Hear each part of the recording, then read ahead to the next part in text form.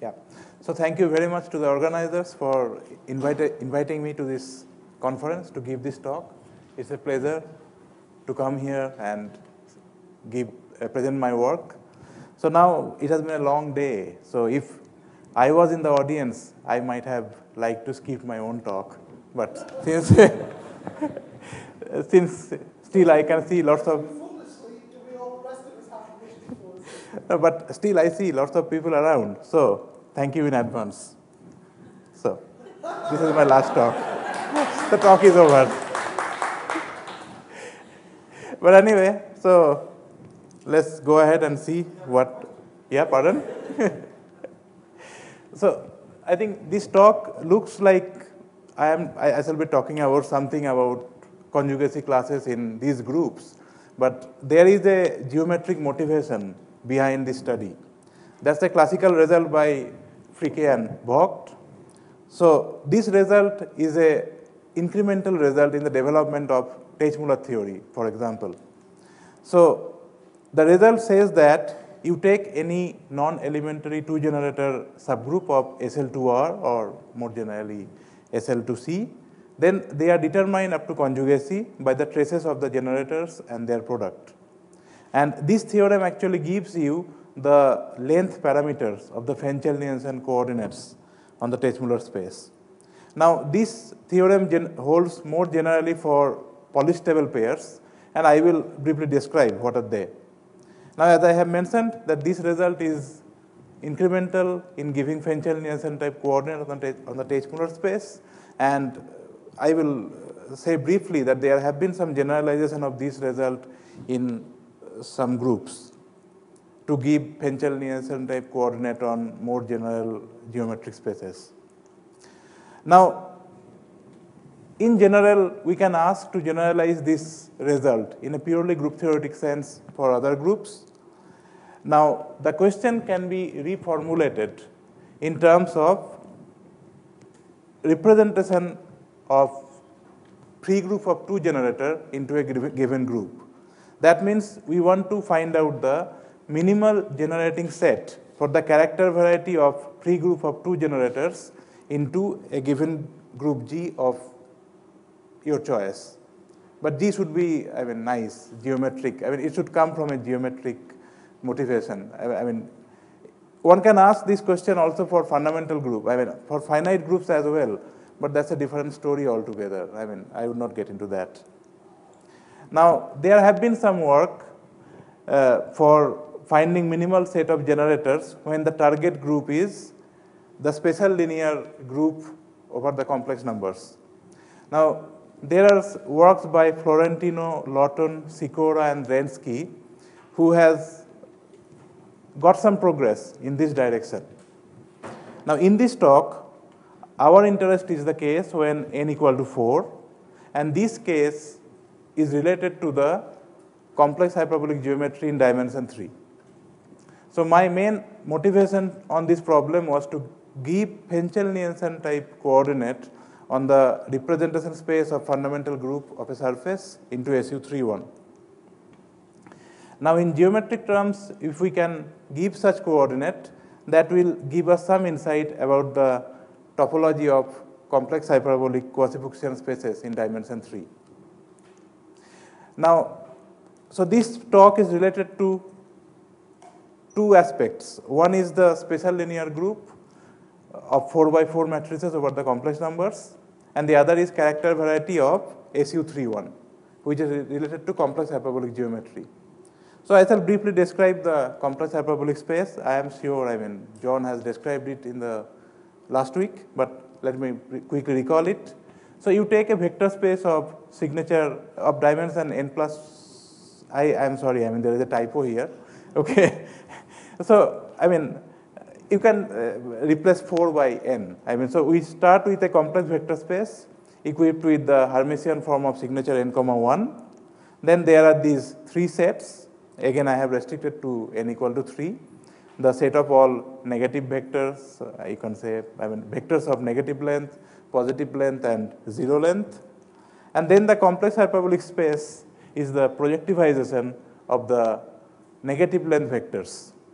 and its boundary can be identified with the 2n minus 1 dimensional sphere, and the complex hyperbolic space can be identified with the 2n dimensional disk. I am sure John have described all this, so excuse my typos in this slide. Now the isometric group of the complex hyperbolic space of dimension n is SU n, 1, which is the, which is a group that satisfy, you can, so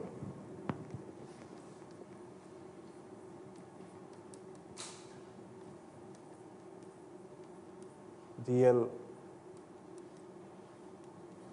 where you can take this matrix. So in linear algebraic terms, this group SU n, 1 is given by elements from GL n plus 1C which satisfy this relation.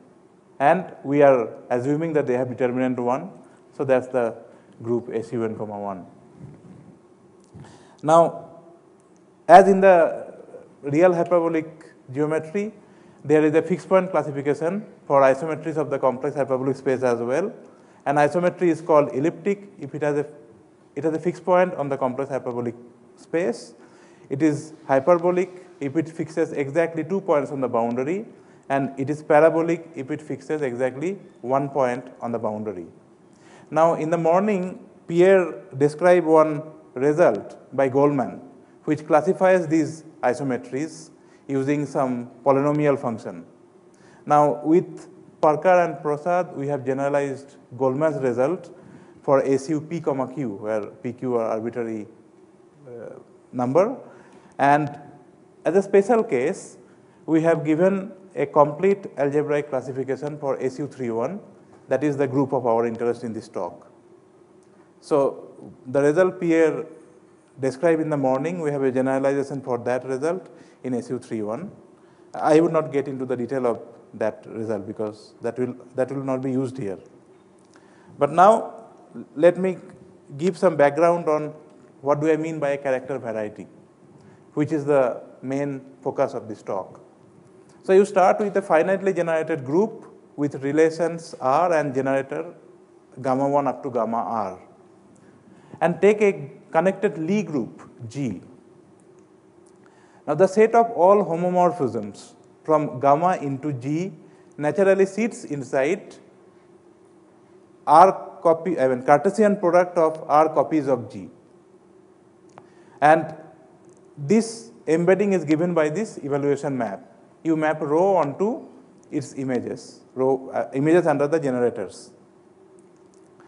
Then Hom gamma G inherits the subspace topology. So here subspace topology, by subspace topology I mean the topology of the Lie group. So I am considering G as a Lie group.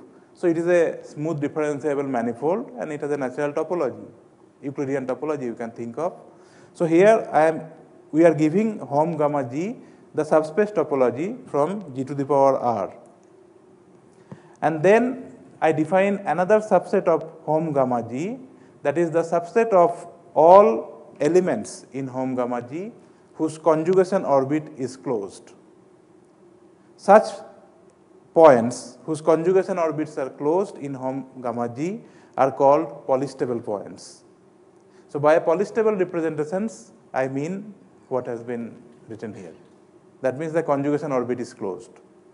So the theorem of Fricke and Vogt is actually holds for any polystable representations of F2 into SL2C.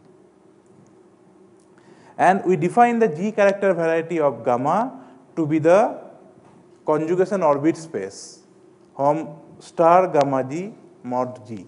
That means you take the, yeah? So I should be thinking that I'm not allowed to represent things by parabolics.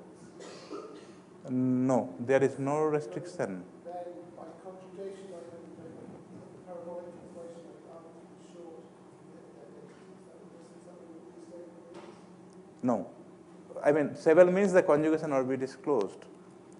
So there is no, it's a, if you take parabolic.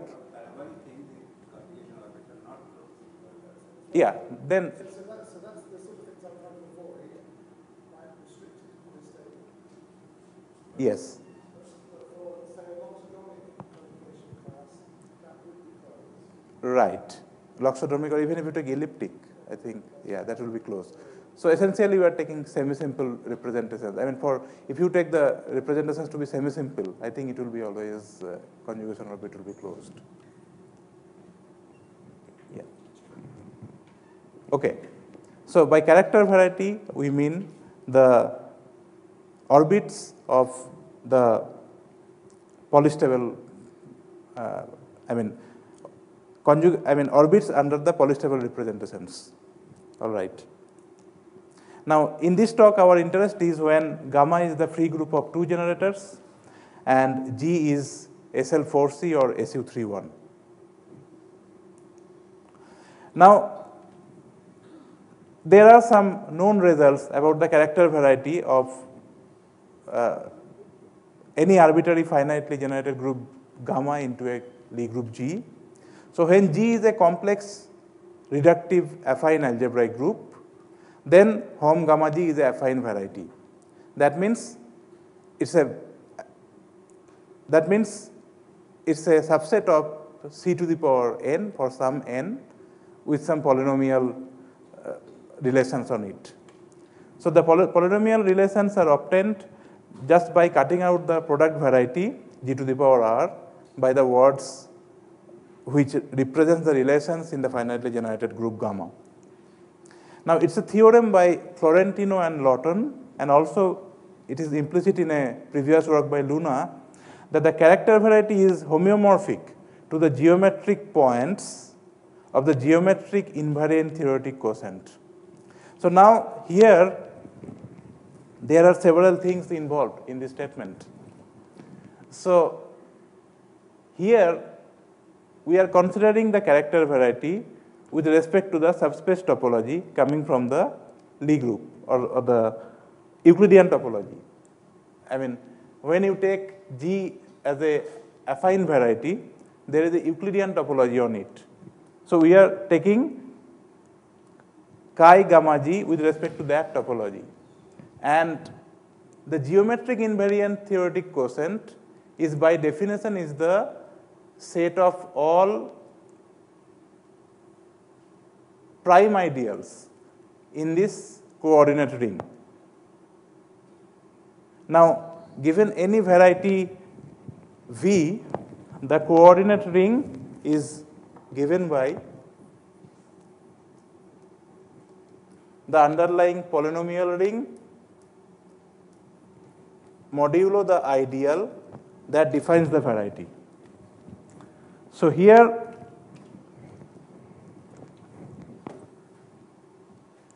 this is the coordinate ring of the variety, of this variety, and the GIT quotient is the set of all prime ideals of this coordinate ring. And by geometric, so generally in geometric invariant theory, this set has the Zariski topology on it. But since it has an affine variety structure, there is a natural Euclidean topology that is coming from the affine space, C to the power n. Now here, instead of the Zariski topology, they have considered the Euclidean topology. And with respect to that topology, this character variety is homeomorphic to this GIT quotient. Now, they have further proved that the GIT quotient with this topology is homotopic to this non-Hausdorff quotient space Hom gamma G mod G. So there is no restriction about polystability here. So in general, this space may not be nice. This may be, I mean, mostly this is non-Hausdorff. But it is proved that this character variety is actually homotopic to this space under the Euclidean topology. Now, let me briefly recall what are the ring of invariants from invariant theory. So you start with a free non-commutative monoid generated by R symbols, x1 from xr. And let Mr plus be the monoid generated by matrices, R matrices, which are matrices in Rn square determinants. Now, there is a surjection from the free monoid Fr plus onto the free monoid generated by these matrices, the natural projection map. Now, if we take any word W in this matrix monoid, then it will be an image of a word in Fr plus under this map. Now, suppose this norm be the function that takes a cyclically reduced word onto its word length. That means you just take a cyclically reduced word, mod maps the word onto its word length. Then it's a classical result by processes that the ring of invariance of this coordinate ring is generated by the traces of the matrices. And this is the result that is sort of a weak generalization of the result of Fricke-Vogt in some sense. But we will come back to it later. Now, note that here the ring of invariance, we are taking the group GL, the general linear group. Actually, it is the Lie algebra of the general linear group, and SLNC acts on product of R copies of this group. But actually, there is a natural map, that is the determinant map. Using that, we can actually see that the coordinate ring of the character variety is equal to the coordinate ring of the coordinate ring over this group, which is a special linear group, which is the group of our interest. And this is essentially coming from the fact that the determinant is a conjugacy invariant of a matrix, of this polynomial ring, I would say. And this is how it has been obtained. So essentially, you mod out this coordinate ring by the determinant, and you can say that because the characteristic polynomial allows the determinant to be written in terms of the traces, it follows that the coordinate ring of the character variety is also generated by the same traces that is in processes theorem. So now we will use some notations, and I will show you one diagram that has been heavily used to obtain the minimal parameters for the character variety in the case when n equal to 3. So you construct this matrix xk star, which is essentially the cofactor of the matrix xk. So cofactor means you just chop out the jth row and ith column and multiply it by -1 to the power I plus j. So this is that matrix. And write mr star be the monoid generated by x1, x2, xr and these elements x1 star, x2 star and xr star. Now you have another this monoid has a normal submonoid generated by the determinant of these matrices here. Using that, you define this set, which is the quotient of the previous monoid by nr.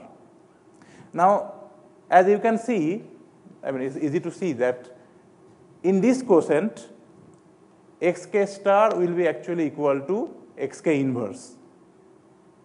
And naturally, this mr will be a group that has been obtained from that monoid. Now let CMR denote the group algebra with respect to C. Now, since you have matrix addition and scalar multiplication, it will give you a group algebra structure. And correspondingly to the monoid MR star, you have another group algebra obtained in the same way. Now, this is a diagram that relates these non-commutative group algebras to the character variety and why they are important in finding the minimal generating set of the character variety. Now, this diagram is, you can see it in Lawton's thesis, and he actually used this relationship. So there is this natural projection map from this monoid to the free group of R generators, and from this group algebra to the group algebra over the group MR. And then there is this natural projection map, and this diagram commutes. And then using processes, you can have a trace function that maps this group algebra onto the coordinate ring of the character variety.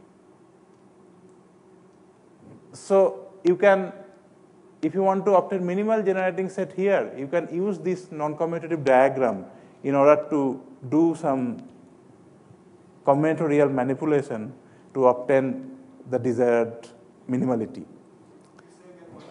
Yeah. Yeah? Yeah. So FR plus means the monoid generated by R symbols, X1 to XR. Where is that? Yeah, here, right? Yeah. So this is the free non-commutative monoid generated by the symbols X1 up to XR. And MR plus means the free non-commutative, of course, monoid generated by R matrices. And the R matrices you can choose like with Rn square variables. But these are monoid, they are not groups. Now, if we want to make them group, we have to chop them by the determinant function, and that will give you the group. Okay? All right. All right.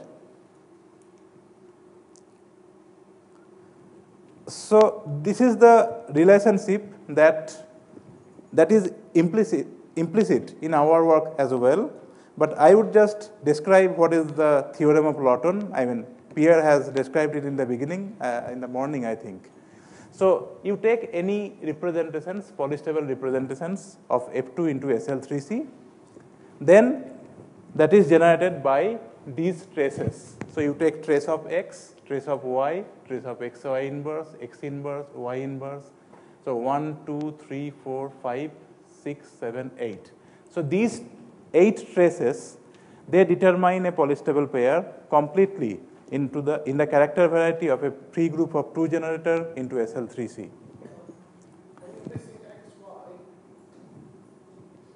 XY is missing, you think?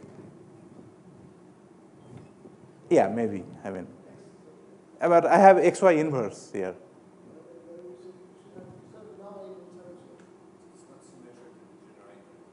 No, this is not symmetric generator. Yeah, but I think this is what is written in Lawton's thesis, perhaps. Maybe I have to check. I mean, no, I think this is correct. No, I think the approach you used, you got a symmetric generator, right?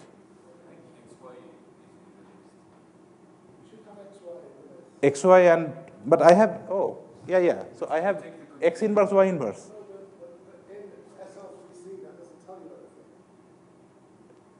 But you need 1, 2, 3, 4, 5, 9. Yeah, maybe I am missing XY here, right? Because, yeah. But anyway, I mean, the point is that using this result, Pierre, and he mentioned in his paper that independently Wen has proved this theorem, that you take any pair of elements in this character variety, then they are generated by these 5 traces. And John has described one relation among these 5 traces in one of, Pierre has, who? Pierre, okay, has described one relation. So this is a nice result in the sense because these 5 traces gives you 10 dimensions. And one relation, one complex relation, right, that reduce 2 dimensions. So this character variety, any element here is parameterized by 8-dimensional parameters. So that's very nice, an ideal situation, just like the classical Teichmuller theory. Now, Parker and Plattis proved, yeah?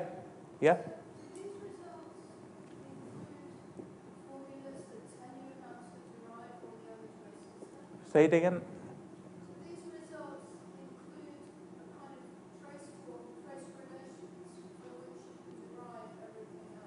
No, these results include the trace parameters which are needed to classify a pair of elements in this character variety. But they does not give any relation. The relation you have to find out separately. But in this case, yeah, if you know these traces, that's what.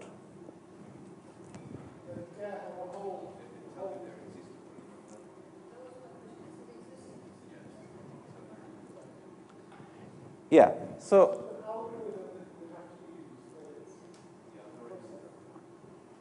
here John and Plattis, they proved a special case of this result using a different method. That method says that, I think this is more explicit what Caroline is asking. You take a pair of loxodromic elements in SU21, then up to conjugacy, this pair of elements are determined by their traces and they point on the cross ratio variety corresponding to these elements. So this essentially gives you a family of parameters that determines your pair of elements up to conjugacy. So this is more like the classical setup. But the only sort of, I would say, disadvantage is that it does not gives you how the embedding looks like. But anyway, it gives quite a lot of information. And this result actually was the starting point of our investigation because we wanted to generalize this result for SU31. But till date, we have only got partial generalization. So before stating the partial generalization, let me define some technical term. So a pair AB of loxodromic elements in SU31 is called non-singular if, what happened? If these loxodromics do not have a common fixed point and the fixed points of A and B do not lie on a common two-dimensional total geodesic subspace of the complex hyperbolic space.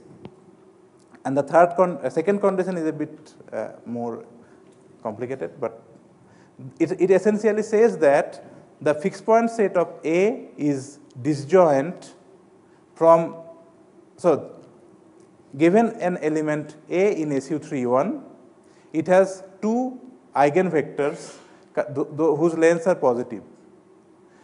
So the second condition says that the fixed point set of A is disjoint from at least one of those copies of totally geodesic subspaces. Those are orthogonal to these eigenvectors. And the same is true for B as well. So these two technical conditions are needed in order to prove this following theorem. It's in a joint work with Shiv Prasad. So this theorem states that you take any non-singular representation of F2 into SU31, then there exists two non-zero complex parameters alpha I and beta j such that along with these coefficients, the traces of the image under these representations and a point on the cross ratio variety completely determine the representation up to conjugacy. Now, these two conditions essentially, so what are alpha i's and beta j? They are the cross ratios, but have you discussed cross ratio? No, not really. Okay, so maybe if I have time, I can. So cross ratio essentially has been defined for 4 points. So on the boundary, you take 4 points.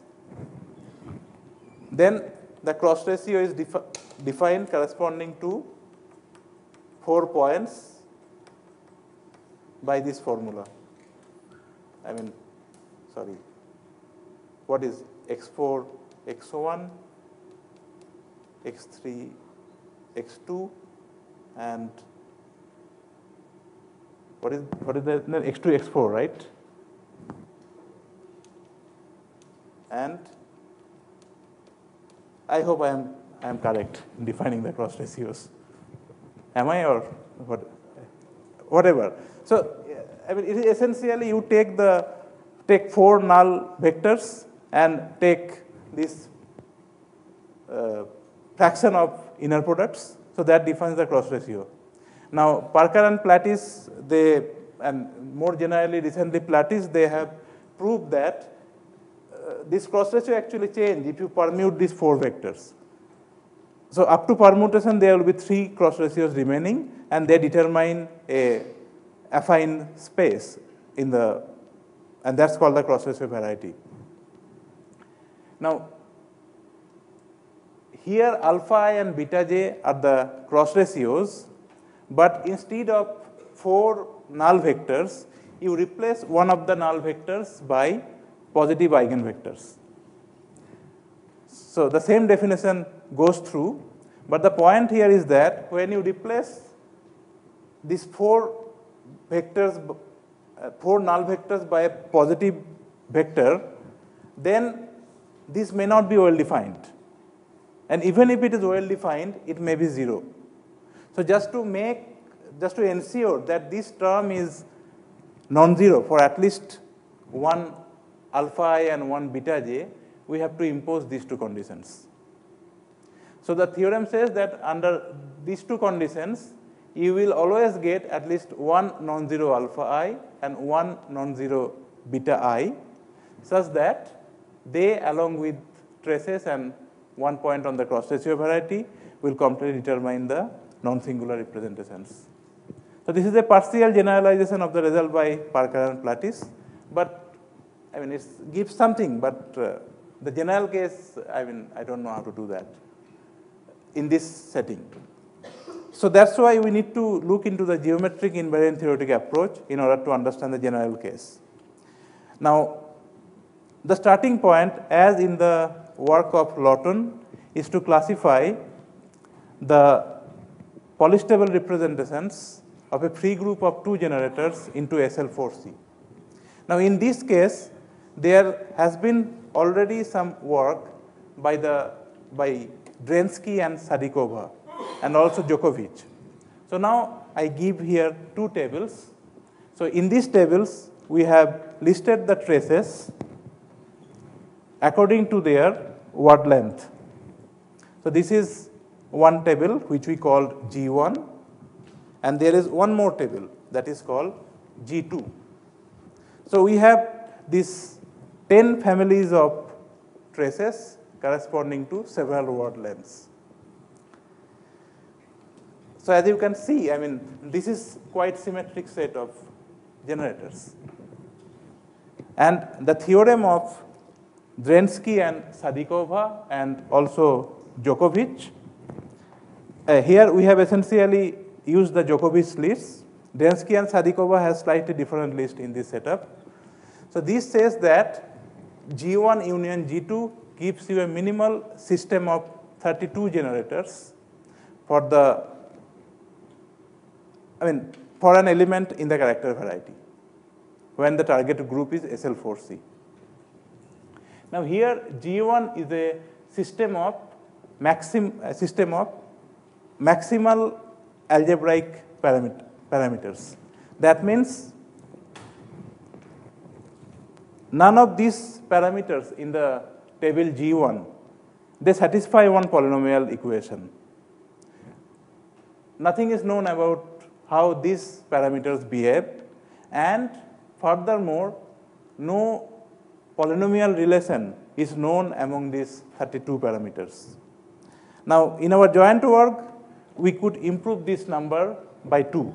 So that means we have proved that G1 union G2 minus 2 elements gives you a minimal system of 30 generators for the character variety. So this is one of our result. So if you omit the traces of x to the power 4 and y to the power 4 in the previous tables, then the rest of the elements is a minimal system of 30 generators for the coordinate ring of the character variety. That means you take any polystable representation in this character variety, they are determined up to conjugacy by these 30 generators. And you can see x to the power 4 and y to the power 4 are in the first list. So, I mean, and so it should be 13. There should be a maximal set of 13 algebraically independent elements, because we are omitting 15. I think let's count. So how many elements are there? So 2 plus 3 plus 4. So 5, 9, 1, 2, 3, 4, 5, 6, 14. Right? 1, 2, 3, 4, 5, 6, 7, 8, 6 plus 4, 10 plus 3 plus 2. So 15, 17. So we have 17 traces here. And we are omitting x to the power 4 and y to the power 4. So what I have written is correct. We have a maximal set of 15 algebraically independent elements in this generating set. Yeah.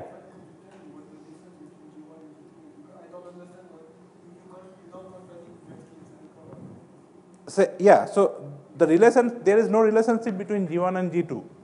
But the point is that the traces of G1, Drensky and Sadikova and Djokovic, they proved that it is a algebraically independent maximal subset of the generating set.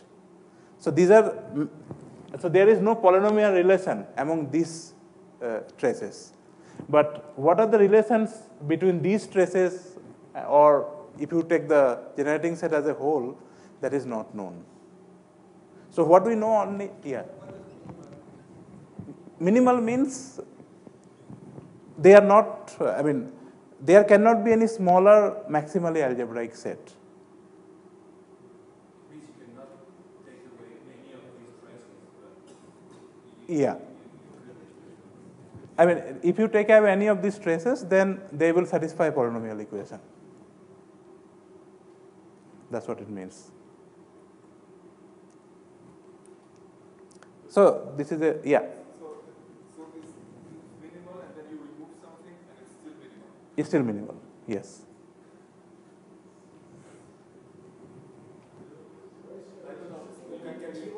No, it's a maximal, sorry, it's a maximal set. It's not minimal. No, I am not saying minimal, right? It's a maximally algebraically set. No, maximal. Is it? Where? No. There are two things here. So G1 union G2 is a minimal system of generators for the character variety. And G1 is a maximal algebraically independent set. So they are different things. Yes, exactly. And we do not know what are the relations. What we could prove that we can remove two elements from the list of Djokovic and Sadikova, and we still have 15 algebraically independent sets. So we have improved the number by Djokovic and Drensky and Sadikova by 2. But we do not know what are the relationships between them. We have no idea. So now, essentially, we have used this lemma to prove the result.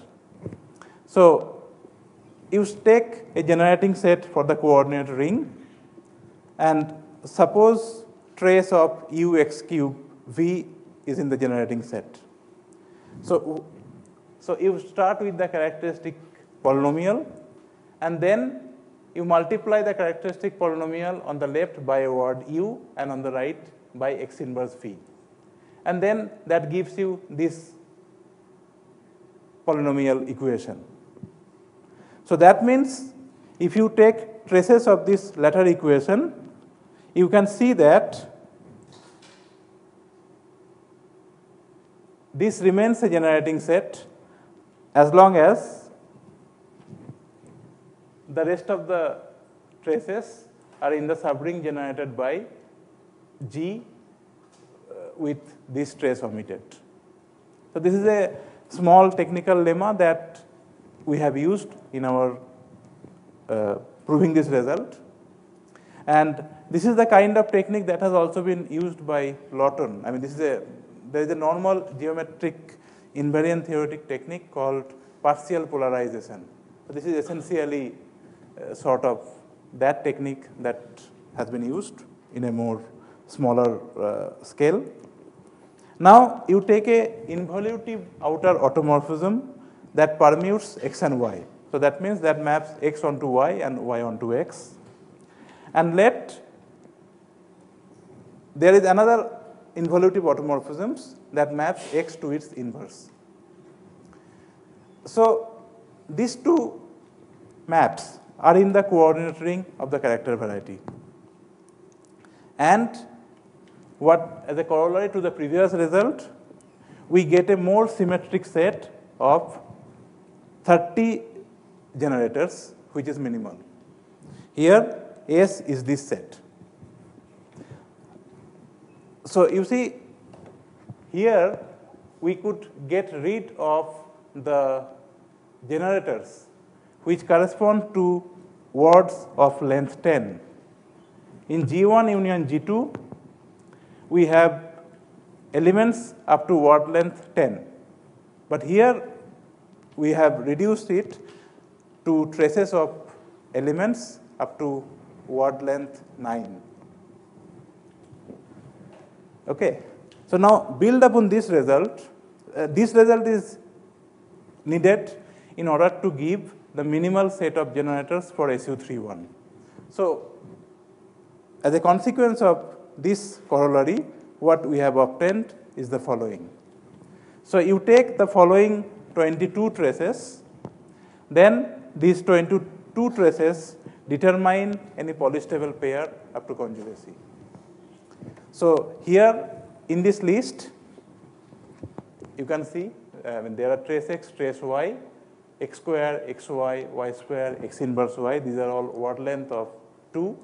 Then you have traces of corresponding to word length 3, xy square, yx square, and then word length 4, x square, y square, xy, xy, x inverse, y inverse, xy, and then 5. Then this bunch is the majority corresponding to word length 6, and then you have two traces corresponding to word length 7. So total 22 traces, and the theorem says that these 22 traces determine any polystable representation or from the free group into SL4C, or equivalently any polystable pair. So I think that's it.